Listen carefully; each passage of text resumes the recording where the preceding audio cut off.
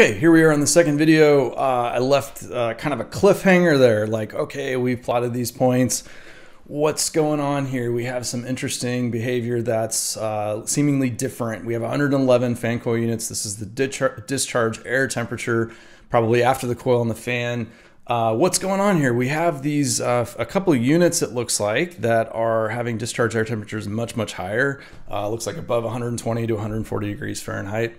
So what's up? What's up with this? Is this thing broken? Is it operating differently? Maybe it has a different type of control or cooling coil sort of configuration, or heating coil, perhaps. That might be interesting. That's actually my guess. I think that these units probably have a different configuration, a different type of system in here. Maybe a heating coil as opposed to some of these others not having heating coils.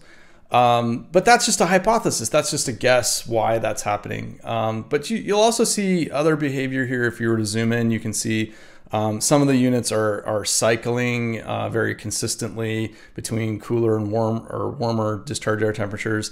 You can see little patterns. Some of them have patterns, some of them don't have patterns.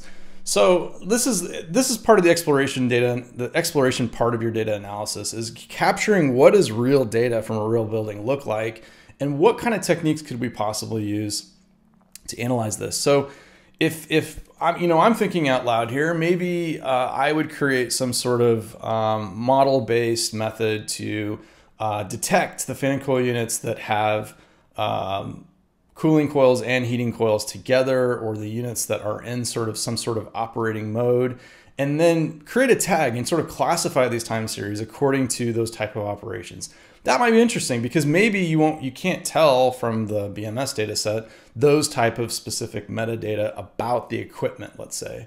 And identifying that type of metadata might be very interesting, because maybe you want to create some sort of program where you offer incentives for building owners that have lots of fan coil units that have reheat coils or something, that, and you want to offer an incentive to convert those into a different control strategy, or implement a new piece of equipment, or things like that. These are the type of programs that utilities are really interested in, that make a very scalable impact, let's say. So that's just thinking out loud. That's off the top of my head.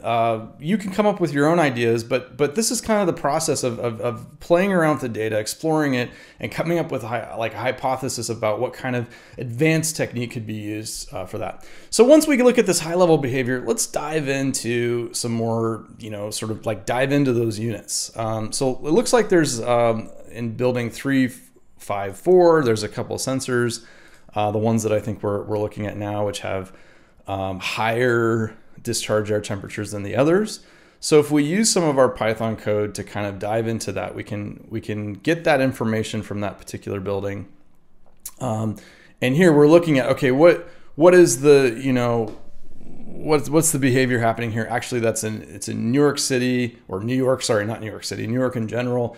The weird behavior we're seeing is in the winter. That's why, I kind of jumped to the conclusion. I probably should have made some suspense there, but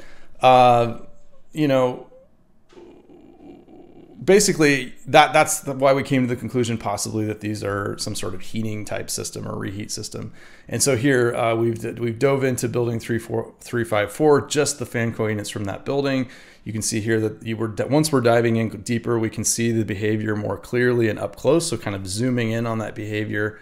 There are these three points which we are seeing are very specifically sort of warmer discharge air temperatures, or not even warm, like hot discharge air temperatures. And we want to get a sense of what that behavior is in aggregate. So here you can see a couple points, chunks of code where we're diving into that a bit deeper. Maybe we want to create like a box plot to see. So for these three particular units, you're seeing this kind of behavior across the range, the time range that we're seeing. We're seeing that this unit, fan coil unit 223059, its mean is 90 degrees Fahrenheit, and it's got a range between 130 and 90 across that time frame. So this is an anomalous unit in a sense. Is it bad behavior? Is it is it a fault? Probably not. Maybe, but probably not. You can't accidentally get to temperatures of 140 degrees unless you have a certain type of heating coil. So this is probably more of an aspect of not finding bad behavior or low performance data, but like being able to capture that this is a certain type of unit in a sense. And so there are different models that I could build and try to predict this type of metadata about this piece of equipment. Those models could also be useful for anomaly detection to find bad behavior that's wasteful behavior, let's say. But yeah, so this is one way of going down that rabbit hole in a sense. There are other types of plots, the line charts, of course. We can look at these line charts that are reflecting what we're seeing in the heat maps. And we really see like a behavior change here in April, May. So of course, those of you that live in climates like this know that that's when springtime hits, it gets warmer, we don't need heating quite as much. So kind of confirms our hypothesis that that's what's happening. The plot we had is a bit noisy, so maybe we want to use resampling to smooth that out a bit. So here we have daily data, and you can really see that behavior without so much of the noise. And yeah, like this is probably seasonal behavior. So we can actually split the data and look at the data in the context of well, now we're looking at the point IDs to dive into the metadata behind these 3 points. And we can see, yeah, actually in the description, we can actually see that there is a certain type of units actually. So the 2 units which are having the higher temperatures are actually called CUH units instead of FCU. What is a CUH unit? We can Google that. In fact, its CUH unit is a Cabot unit heater. So, okay, so maybe we could have detected that from the point names, but this point was classified as a fan coil unit. But you know, like these labels are not perfect, right? They're not always perfect. There is possible simplification of labels and human error sometimes. So finding, you know, using the time series data to really extract the metadata in a better way is what we kind of stumbled across in this example. And this was really exploration of we just randomly took up some points and we randomly kind of plotted them and looked through them. You're going to find this type of behavior no matter where you look. You're going to see this interesting behavior. And your goal in this hackathon, or you know, could be your goal, is to be able to extract these kind of behavior in a easy automated way. This is my hypothesis. This is how I would approach it. Like I said, I'm not going to be in this competition at all, so feel free to take my idea and run with it if you want. But you know, there's tons of other directions you could head in, which I'll talk about in the next video. You can also do multivariate exploration. So we also downloaded the command signal. So we wanted to compare the command and the discharge air temperature signals. We could plot them next to each other in a plot like this, which is called a strip plot, which kind of shows the behavior between, let's say, the discharge air temperature between when the unit is being commanded to be on versus off. So you know, here is a strip plot which shows that. So when your command is 0, the system's supposed to be off. When it's 1, the fan coil unit is on. So you can see there's a big difference in the clustered of these points in the strip plot. So when the unit is on, it's generally cooler because most of these units are actually in cooling mode.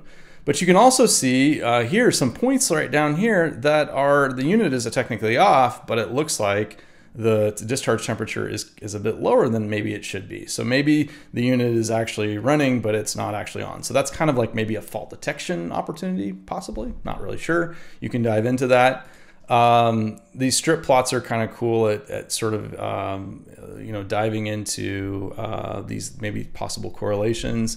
And Bianca, who developed this, is saying, you know, it's evident that there is clusters around 70, 95, and 110. And if you zoom in, which I think we're doing here, we're looking at a different unit perhaps. Anyway, the clusters become more obvious between on and off between the fan coil units. So anyway, you can check this out and sort of like dive into exactly what's going on here. But like I said, the whole point of this video is really to talk about like how this process of finding things and understanding how to tackle them. So this is kind of a very simple example, basically something to get you started, get your brain flowing. Where do I start? Well, first thing is to really explore data and come up with these hypotheses and understand what you might want to do. The other way is to find a concept you want to do and then look at the data and see how it fits in that context. So it's kind of more bottom up versus top down kind of thinking. I think if you have a team, your team is going to kind of look at it from both directions possibly. There's no right or wrong way of doing it. There's really the end result, which is your submission. And so finding and developing and iterating on your solution is going to be something that you're going to want to do over the next month until the end of the competition. So in the next video, I want to dive into kind of a mind map of the concepts that are out there based on a publication from last year.